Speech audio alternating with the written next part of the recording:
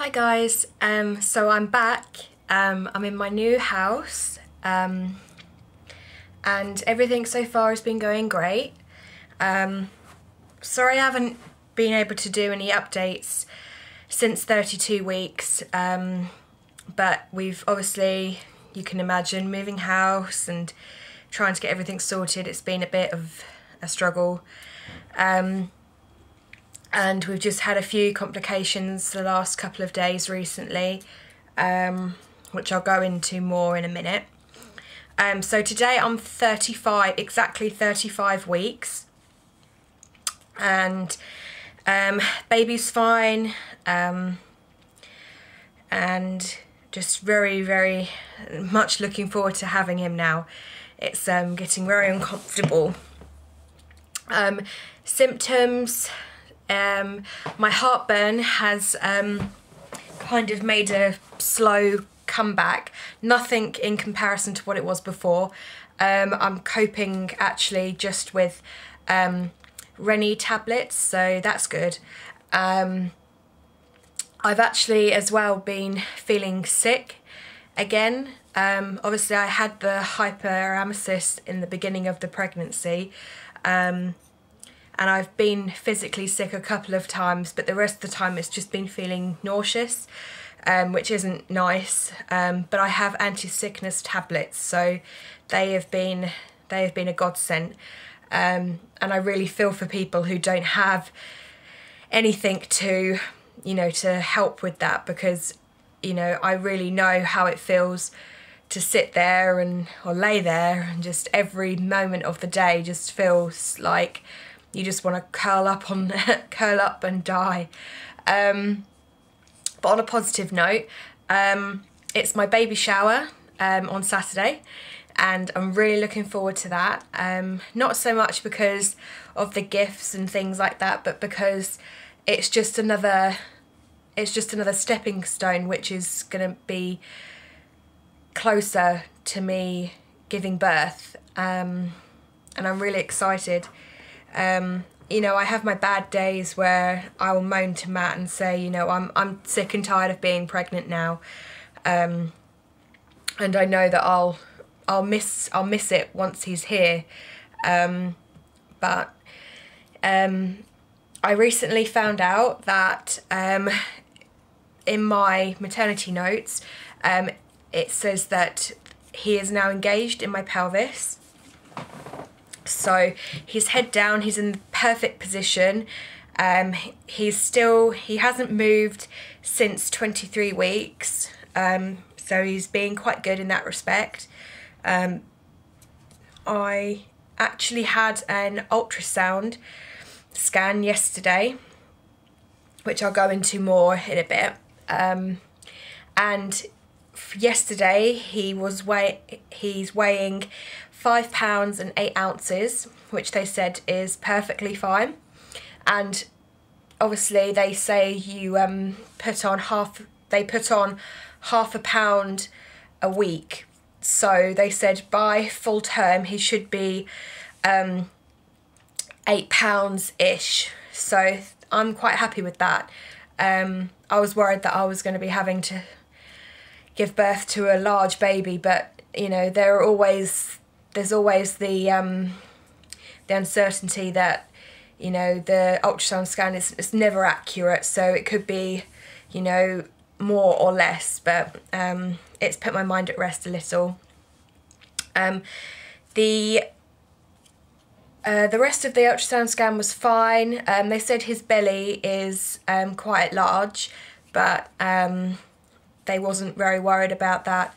And everything else seems to be fine. Okay, so I'll kind of go into why I was having to have an ultrasound scan. So what we're on today, we're on Thursday. So on Tuesday, I woke up. I've been feeling quite emotional recently, so I think stress is getting to me a bit, and I shouldn't really let it, but I'm just a bit of a worrier, and obviously moving house, it's not been the most non-stressful of of things to do this far into my pregnancy. So I woke up, felt, you know, fine, came into here, which is our living room, bent down to get my laptop charger, and as I stood back up, I felt a warm trickle of water running down my legs. And obviously my first initial thought was, oh my god, I've peed myself, because where he's engaged in my pelvis now, it's a lot of pressure on my bladder, and every time I move or walk, it feels as if I'm going to wet my pants, which I'm sure some other of you can relate to that in some respects. But no, I looked down and there was like a clear fluid running down my legs. So I was like, right. So I went into the bathroom, and it had soaked, it had been enough fluid to soak through my underwear. So I was taking one of my legs out of my underwear when some more fell out, and it was about, on the floor, all in all, on the floor, it was about the circle of my hand, of my palm of my hand. So then by that point I was really freaking out, and so my first initial thought was, right, okay, don't panic, just check to see what the fluid was. So first of all I checked to see if it was actually urine, and it wasn't. It was a clear fluid, didn't smell at all, and there was no like patches of blood or anything in it, so that was good, and that's what I checked for first. So after that I thought, okay, maybe I actually need to go to the toilet. So I sat down and tried to go to the loo, but there wasn't anything there. So I was like, okay, right, that's ruled that one out. So I cleaned myself up, and I wasn't leaking anymore. It wasn't a continuous leak, it was just those 2 small gushes. Went back into my bedroom and laid on my bed, and that's when I started getting tightenings, like twinges in my vagina, and I was thinking, because I've been having Braxton Hicks and they've been getting quite painful, so I thought it was just that. So I was like, okay, fine. So I texted Matt and said what had happened, and he obviously freaked out, and said, right, call your doctors straight away. So I did. And unfortunately on that day there was no midwives in surgery, so they said call through to the labour ward. So I got my maternity notes out and called the labour ward, and I spoke to one of the midwives there, and she took all my details and what had happened, and she just said, right, okay, your waters may have gone, so you need to come in straight away and we need to assess you. So when she said that, I was freaking out. I was crying. I was like, I'm not ready. He's early. I mean, I know I'm 35 weeks today, so that means, I mean, they class full term as 37. But I was still freaking out. This is my first baby, so I'm not used to this. Yeah,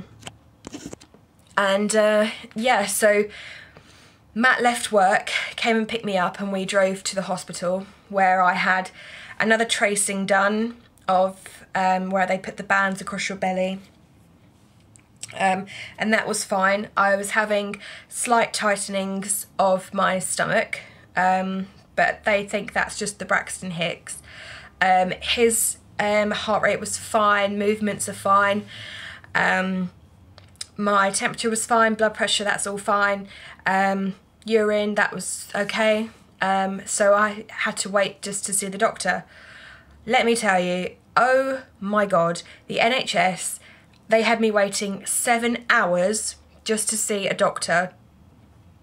I was sat there thinking the whole time, is there something wrong? Am I waiting because, it's something bad, or am I being made to wait because, everything else has been fine and there's not really much urgency? I didn't know. But eventually a doctor did come in, only like the youngest doctor ever, male, and I was like, right, uncomfortable. So he came in, you know, asked me what had happened and blah, blah, blah. And he was going through my notes and checking like previous histories and things like that. And he said, right, we have to, I'm going to feel your belly and feel that. And that was okay. And then he said, right, I need to get a speculum and have a look inside and see if it is actually your waters that have gone. And he was like, right, just strip down naked and on your bottom half and just put a sheet over you and I'll come back in with a midwife. At this point, the doctor walked out and Matt was laughing, saying, you know, are you decent down there? And obviously, I'm not sure about other ladies, but I haven't done it. Like, I usually keep myself tidy down there, and it wasn't in the best of appearances. And he was a young male doctor, and I felt so self-conscious. I know, like, once you're pregnant, all the decency goes out the window. And I was going to have it, you know, all ready for, you know, when before I go into labour. But, you know, this has come as such a shock and I wasn't ready, and I was like, oh, dear Lord, quite embarrassing. So he comes back in with a midwife with a massive light. So there's me with my legs akimbo, and I was like, oh my God, like really embarrassed, and which should have been the least of my worries at the time, but oh well. And so yeah, he did that, which, let me tell you, hurt like hell. I was in so much pain, and I was thinking to myself, Jesus Christ, if this is what it feels like with just a speculum, just checking, what is labour going to feel like? And yeah, but so he checked inside and said that was asking me questions about my discharge and things like that, which you know, as far as I'm aware, are fine. And he said, right, I don't think it's your waters that have broken. I think it's something called the hind waters that have gone. And I'm still not 100% sure what the hind waters is, but I think it's where it's like a small pocket of fluid surrounding the membranes or something. When that comes out, and that's what I lost. You know, it's not common. It doesn't happen to every single pregnant lady, but you know, it does happen. So that's what happened to me. So he said, yeah, everything seems fine, you know, all the rest of your vitals are fine, so we'll send you home. But what I'll do is I'll arrange for an emergency ultrasound scan just to check on the fluid levels surrounding the baby and make sure, you know, you haven't got any holes or leakages or anything like that. And I was advised to wear a pad to check to make sure I wasn't leaking any more fluid. So yeah, then we got to go home, and then that was that. So yeah, they checked, obviously yesterday I went for the scan and they checked the fluid level, and that was all fine. So yeah, as far as I'm aware now, panic over. They've just advised me that since this water's gone, my actual waters could go at any time now. Obviously I know that 37 weeks is classed as full term, and I should be preparing myself for labour anyway, but you know, I wasn't even 30, I was 34 plus 5 weeks. I wasn't ready, and it's kind of given me the kick up the bum that I needed just to be like, right, okay, that was a close call. This, you know, we need to get everything sorted now. So after the baby shower, everything is in full baby mode, getting everything ready. I've washed, well, I haven't, but my nan very kindly has taken all of my newborn and 0 to 3 baby clothes, washed, dried, ironed them. So I'm getting them back on Saturday. And we'll also be fitting the car seat into the car, just in case, and I will be doing my hospital bag and the baby bag as well. I want to go through that with Matt, just to, you know, go through it with him. And I think we're just going to have a conversation, go over the birth plan, because also my sister is going to be one of my other birth partners. I want to go over with, you know, with them both about, you know, the birth plan, and, you know, if anything goes wrong, or you know, I'm in too much pain, you know, so they know what I want and things like that. So just to get prepared, really. I mean, I will do another video on his nursery. It's not finished yet, but I will show you around and, you know, what it's going to look like, hopefully. So, yeah, that's panic over, really. I don't really have much else to update on. My last, I mean, I have another midwife appointment next week, I think next Wednesday, the 8th, but at my previous appointment, my fundal height was 35 centimetres, so I'm still 2 centimetres more advanced than my actual weeks, but from the scan, when they said that his estimated weight is 5 pounds 8 ounces, I'm not entirely worried now. You know, I've seen him, he's fine. His legs are right up in my rib cage, sitting right under my rib cage, so that's why I'm so uncomfortable. And obviously all of you will know how uncomfortable it is now, near the end now, so yeah. Sleeping is still, touch wood, fine. It's taken me obviously a little bit longer to get comfortable and things, but I'm still managing to sleep, so that's good. And yeah, I don't think there's anything else really but to do a belly shot, really. Our antenatal class, our first antenatal class, is next Tuesday at the hospital where we're going to give birth at, so that will be interesting. So I'll obviously keep you all updated on what happens at them. I wanted to ask, actually, do I have to take anything? Like, do I need to take a pillow, or like pen and paper or anything like that? Because they didn't tell me over the phone when I arranged it, and I'm not entirely sure, because my midwife appointment is the day after the antenatal class, so it's not as if I could phone her up and ask her either. So if any of you have had classes before and know what you need to take, then just let me know, because it'd be very helpful. Yeah, so I hope everyone else is well, and it's just so scary that, you know, we're so close.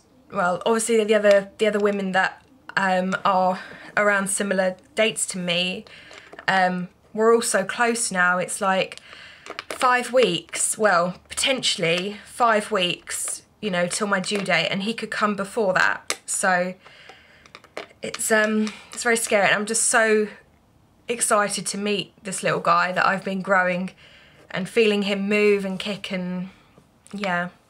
So I'll stop rambling and I'll do a belly shot for you. Okay. Right, okay, see if I can get this. Right. Oh, there's my belly.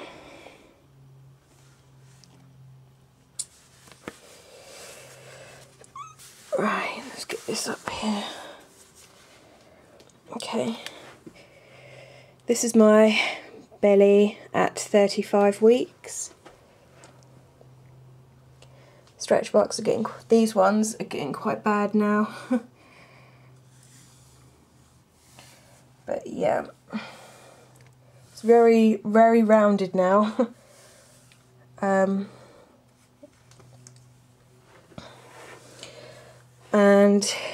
yeah, so this is from the back. See if I can do it this way.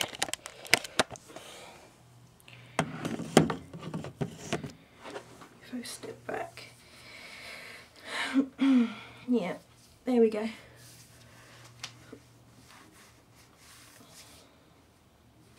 This at the front. That's at the side.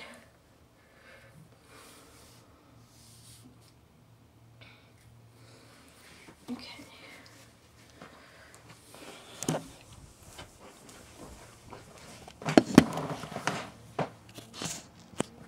Okay, so hopefully you guys could see that. Yeah, so I will do, obviously now I'm back, I've got the internet back now, I'll be doing obviously back to my regular updates. I'll also be making a house tour, which a couple of my YouTube mummies have requested, so I'll do that. And also, I'm not sure whether to do a house tour and just do like a quick brief, oh this is his nursery, and then do a separate video for his nursery. I'm not entirely sure yet, but I probably will. And then also I've got my baby shower video to do.